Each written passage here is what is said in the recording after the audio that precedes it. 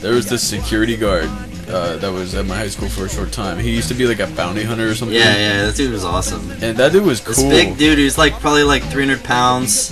He walked around school with just, like a knife on, like a big hunting knife. Hunting knife. Yeah. And he had like a mohawk. Yeah. And like he was awesome. And like he was like real cool. He talked like this. Yeah. And he's always walking around the halls, and he's like always like. I think it was like he would always like touch the girls. Yeah, he would like hit on like 14-year-old girls. That's pretty crazy. But like it was hilarious. They didn't care because it was funny. We're done. Woo! Finally. Shipyard. Yeah. Anything's better than a Kona, I think. Anyway, yeah. About this dude. Yeah. But he had like Nazi tattoos too. I think. Like I think he had like a KKK tattoo. His job at Fox Chapel was not gonna last. No, but while he was there, he was real sweet. And so I remember one time I snuck out of woodshop class because I said, "Hey, Joey, I'm going to the bathroom." Yeah. And he's like, "Whatever," because he doesn't care what I do. Because I was like his favorite student. Yeah. So I'm like, "Yeah, I'm going to the bathroom," because it's like right next door. So I like, but little does he know that I had just ordered a pizza, and I was expecting it to arrive. Yeah. So I had to go to the outside doorway to let the pizza guy at the door and give me so he can give me pizza so I could share it with the class. Yeah. So I snuck out and I walked out the door for like just outside, and then the pizza guy came, and it was a big kind of hassle trying to explain to wear it on the school. It was like, so like nothing matters in the art hallway. Yeah, that's like a whole new world. Yeah. But so I got the pizza, and then turn around, and it's the security guard looking at me, and he's like, "Are you cutting class and ordering pizza in my hallway?" I'm like, "Yeah." He's like, I'm like, "Do you want a slice of pizza?" And he's like, "Yeah." And like I gave him a slice of pizza, like, "You're good to go."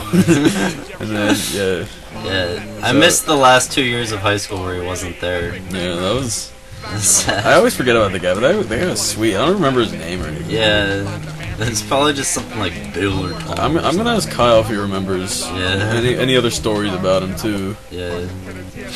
Well, something that happened in my wood shop was a student. It's up to debate who exactly it was. Snuck some.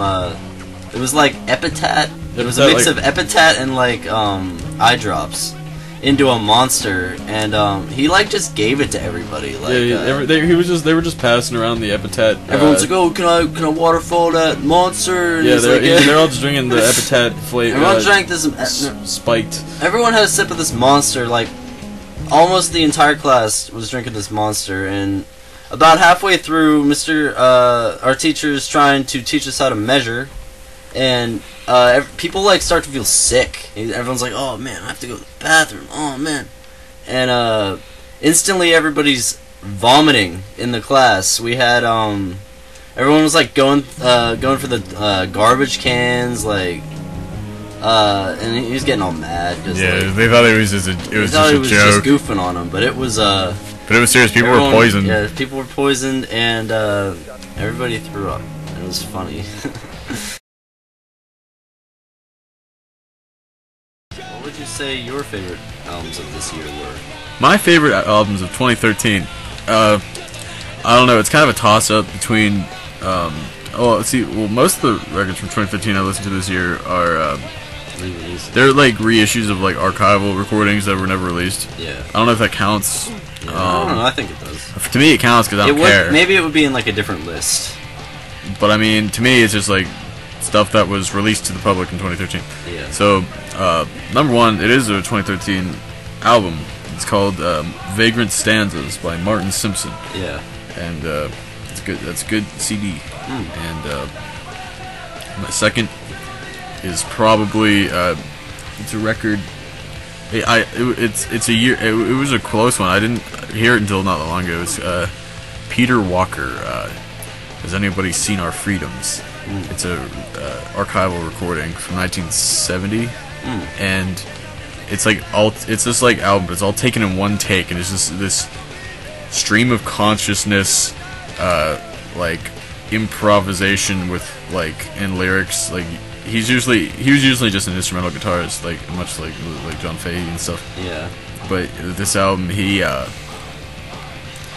lyrics, and he like it's kind of like this weird stream of consciousness, and there's no like but it flows really well. Yeah, where's the sauce container? No. Right, yeah. And then what else about it? It's just a really interesting listen because it's really. I think I saw that. I have it right here. I got it. Oh, this one. Yeah. And we should be like we should like put pictures of it on the screen. yeah, in our Tony Hawk. This is like a music show. It's just like talking about stuff. Yeah. It's like a talk show. Yeah. But just Tony Hawk. And then, anyway, and then other favorites are Daniel Bachman, Jesus, I'm a Sinner. Yeah. Most of my favorite records from this year are just like solo guitar albums. Yeah. 'Cause that's pretty much like my list. That one and William Tyler. That's a really good record. Impossible Truth. Yeah. I just ordered that one from Merge Records, and let me look at I made a list on Rate Your Let's Music. see it.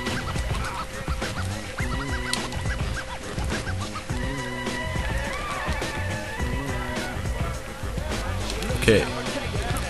So yeah, Peter Walker, and then Don Bekoff, Celestial Explosion. It was released in 1968. Yeah. But like it was one of those private press records, and it like I don't think there was like more than like 3 copies of it or something. Yeah. It's just like nobody heard it, so they re-released it this year, and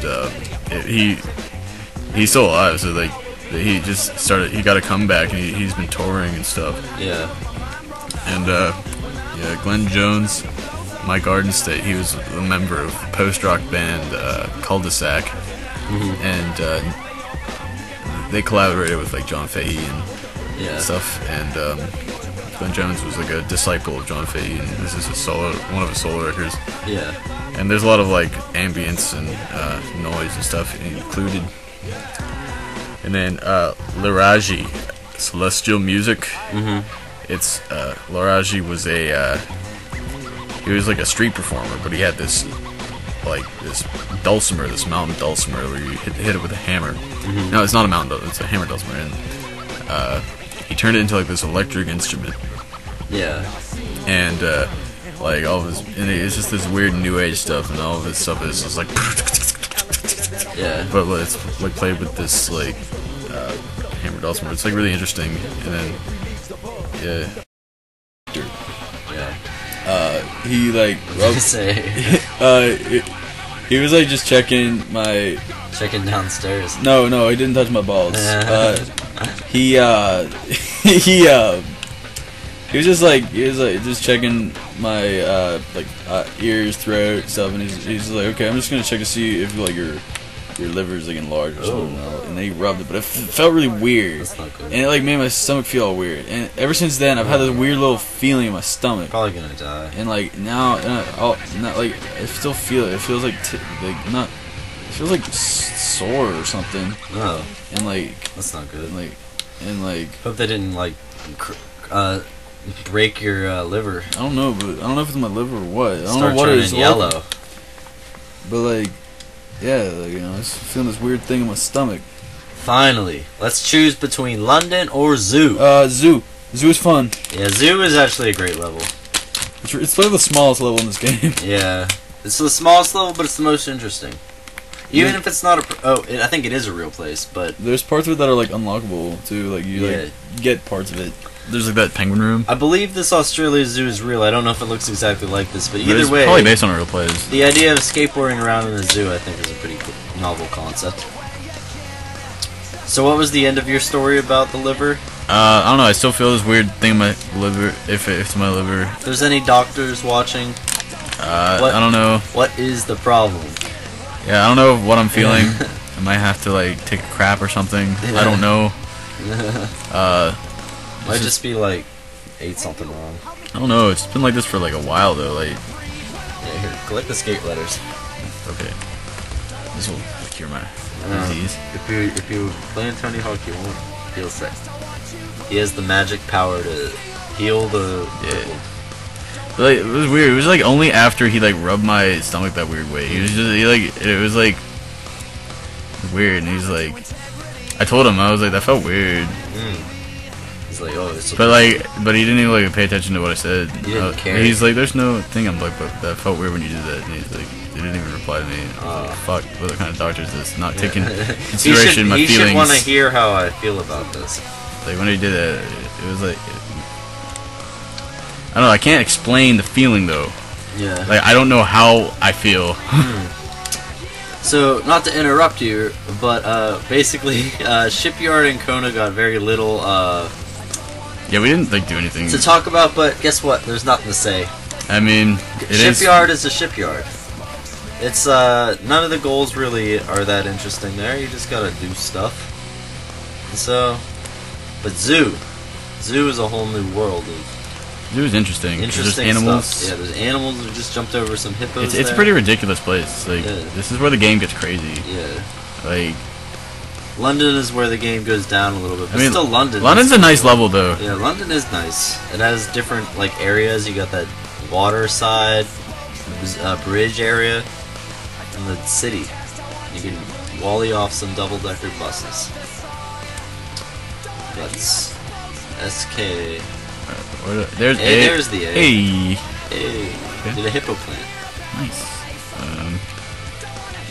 It's the only time you'll be able to do a Hippo in plant. this Try whole that game. in real life, they'll kick you right out of the zoo. Or you'll probably be dead. Yeah, or the hippos. Well, I don't know. Will hippos eat you? Yeah, they'll open up their mouth. They'll probably step on you. Yeah. Where's this T? Where's the T? I know E's like up here somewhere. I think. Yeah. Like over the hills and far away. Oh god, I'm in the There's lion's lions, cage. Lions trying to Watch this. Ah!